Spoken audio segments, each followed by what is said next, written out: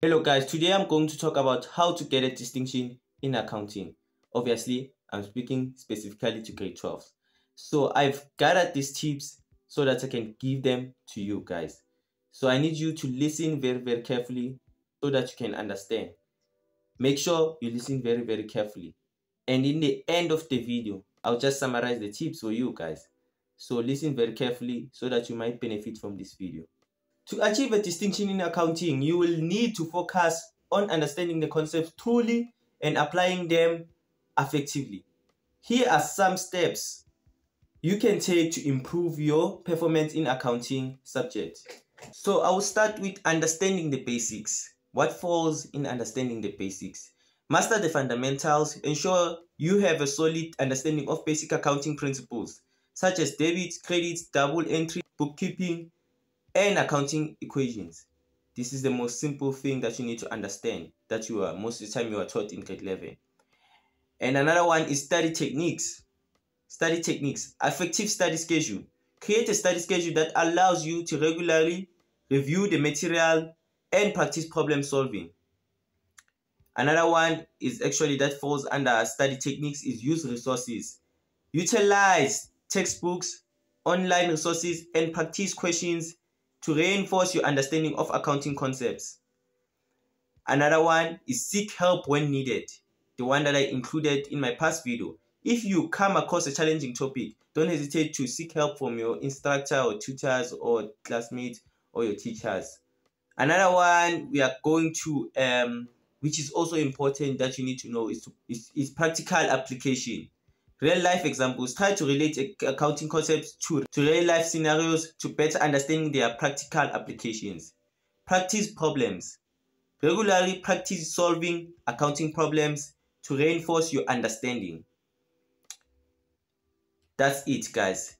And we are going to the most important one, which is preparation for exams.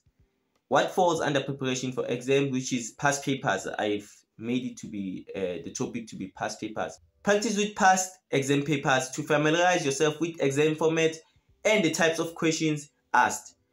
Time management. Practice time management during exams to ensure you can complete all questions within the allocated time. Then there are some additional tips that I've also found is to stay updated, keep up with changes in the accounting standards and regulations, maintain organized notes and summaries of key concepts for revision. By following these steps and dedicating consistent effort to your studies, you can improve your chances of achieving a distinction in the accounting subject. So guys, these are all the steps. So as I promised, I'll need to summarize them all. So guys, this one actually comes from me because I'm summarizing the study tips. It's not part of my research. So as I've said, things that I mentioned that you should use past papers, that's very important. And also study schedule. When you need to pass accounting, and remember that accounting is the most difficult subject in the whole world. So you need to put on extra effort. So guys, you need a study schedule for this one. Guys, I'm serious. You need a study schedule. You cannot play one of these smart games you think that you wouldn't study or something like that. You need a study schedule where you're gonna practice accounting. If you don't practice accounting, there's no way you're gonna get a distinction. I wouldn't lie. Even if you're the smartest kid or you're the smartest learner at school, you won't get a distinction in accounting if you didn't practice it. So guys, you need to practice accounting. You need to practice accounting and make sure that you understand and you seek for help in case, let's say, you don't understand a certain topic. You don't understand how to calculate, how to do ordinary shares topic, which is the most simple topic in accounting. You don't understand how to do it. You need to get help, guys. You need to ask others how you do it and ask for help. It will be beneficial. So I've managed to gather these tips to give them to you guys so that you can get a distinction. Don't make the same mistake that I did. These tips are from the people who are smart who got a distinction, obviously. So don't make the same mistake I did. I didn't practice accounting much, so I didn't get a distinction in accounting. Just imagine.